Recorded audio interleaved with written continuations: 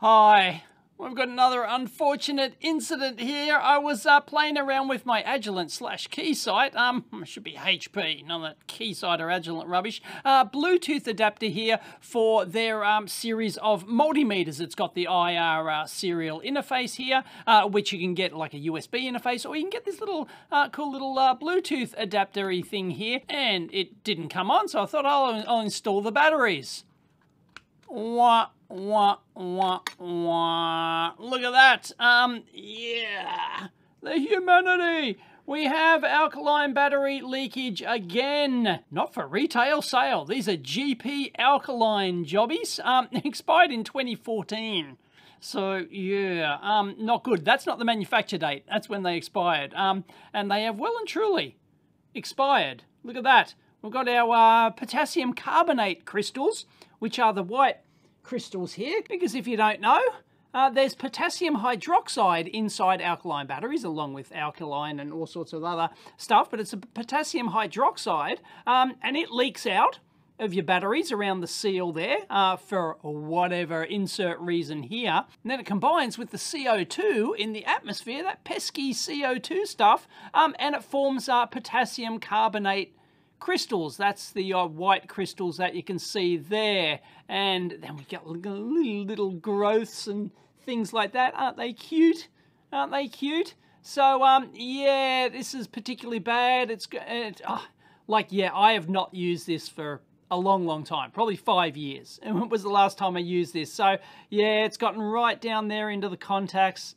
It's terrible, Muriel, absolutely terrible. So let's get this out. The alkaline leakage curse strikes again. They're not Duraleaks this time. So anyway, it happens to all brands of batteries, but insert your favorite here where, oh man, that's crusty burger.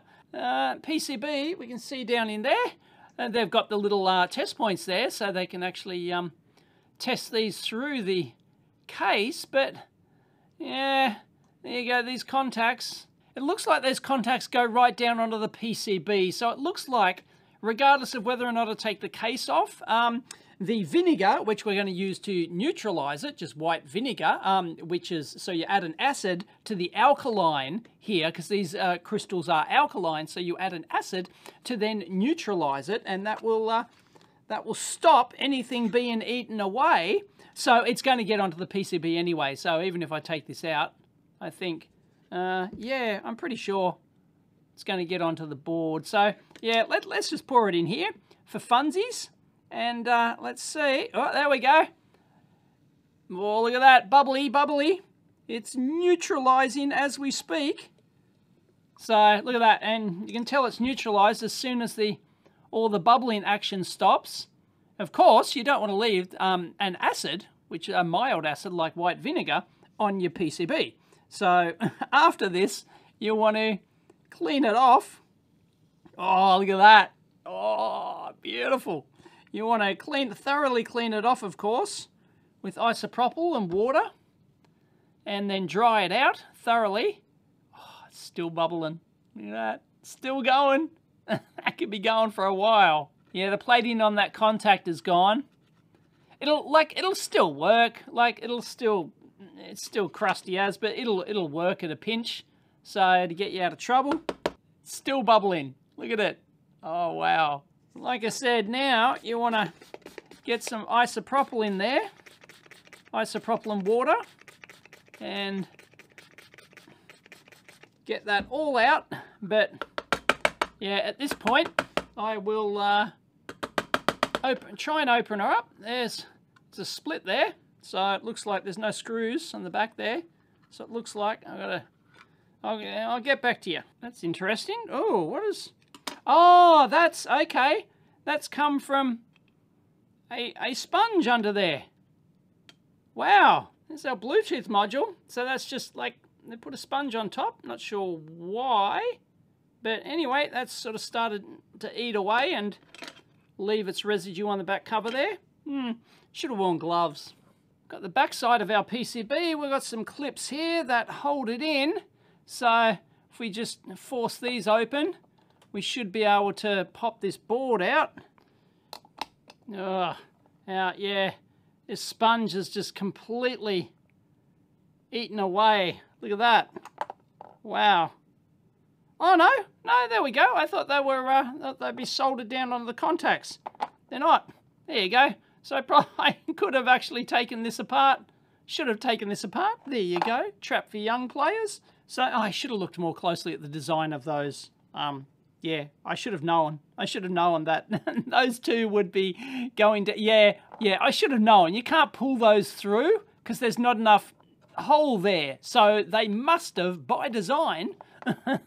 There's no other option. They must have just had the contacts there. So the PCB has been spared. Look at that bodge wire. Oh, that's a Bobby Dazzler. Oh, look at it. And the cutout just fits around my talking head there. Isn't that beautiful?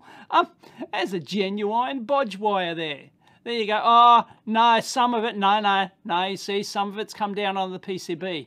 Okay, so you can see the blue in those vias there. Yeah, you can see the blue in those vias there. They have eaten those poor little vias away, but they're only ground. They're only ground, so, you know, and then you've got all ground stitching around here. Oh, all that crap from that sponge. Oh, it's awful. Ugh. This should still work. It hasn't gotten anything else. None of the, and we've got a regulator there. It's not that. And we've got that big power trace going over. So I think we're pretty lucky. We should be able to get away with this. And that should still work.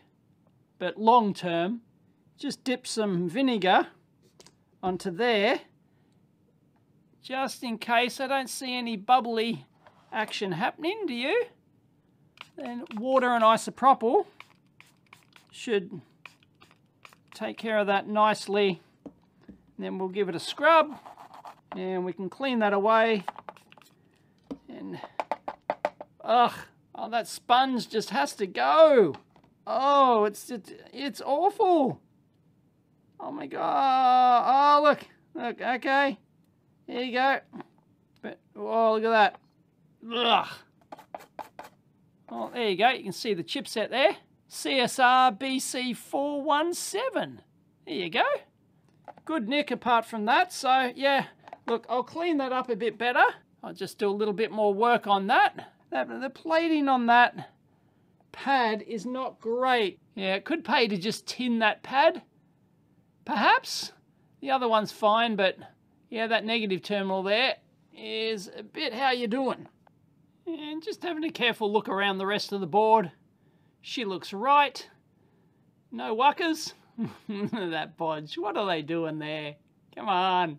No, she's good, apart from that negative pad. We could like put a new like adhesive copper pad onto that and then like wire it, you know, and then actually physically ground it and everything. But I think we're probably just better off giving that a bit of a tinny tin. So we'll give that the old fluxo. Ooh, look at that. Our flux is bubbling. Does flux work to neutralize? I don't know. Chemist? Leave it in the comments down below. Should ask Mrs. EEVblog. She's a chemist. There you go. Wow, that's terrible, Muriel. That's really awful. Doesn't like that at all. A few goes. Actually, I'm going to have to wick that off.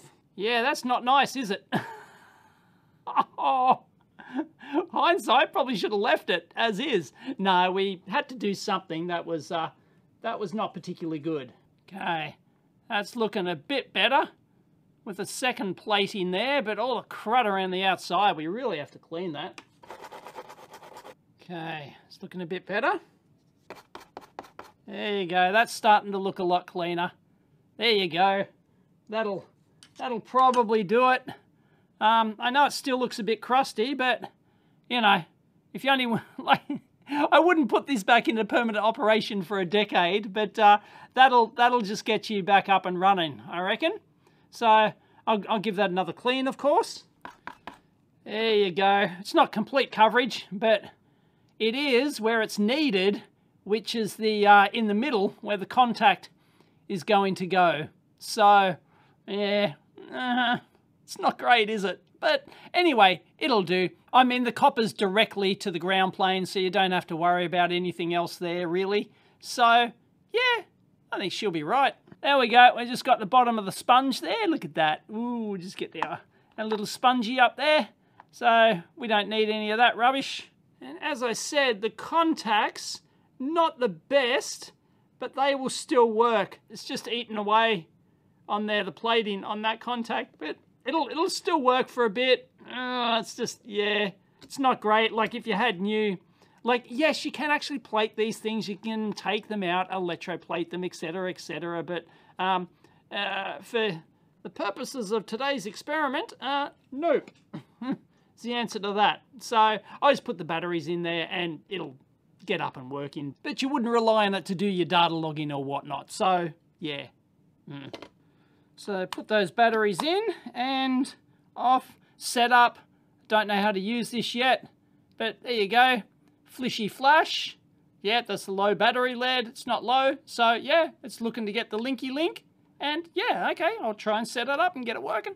Wah, wah, wah, wah. Turns out this U1177A is obsolete. This product's obsolete, and it was only compatible with Android. You used to be able to use the Keysight mobile meter app, but I look on the Android Play Store thing, and I can't find it. So I don't know what the deal is. So, probably just wasted my time fixing it. Is it like completely obsolete? It does clip into here. I like how it clips into here. I do actually have the USB serial interface, which is still current for this thing, and it works. You know, and it just plugs into there as well. It's very nice. It like snaps in there.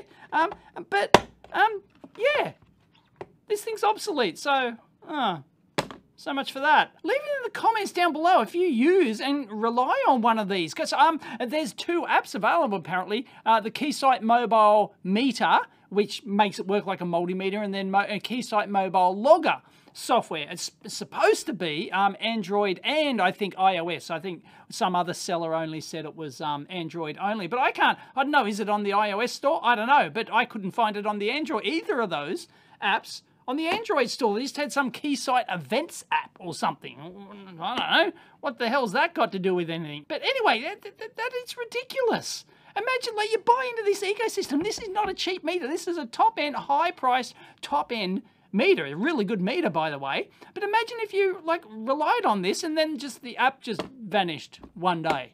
It's like, yeah, you can probably get and install it manually somewhere. You can download it from some archive or something, but unbelievable. Catch you next time.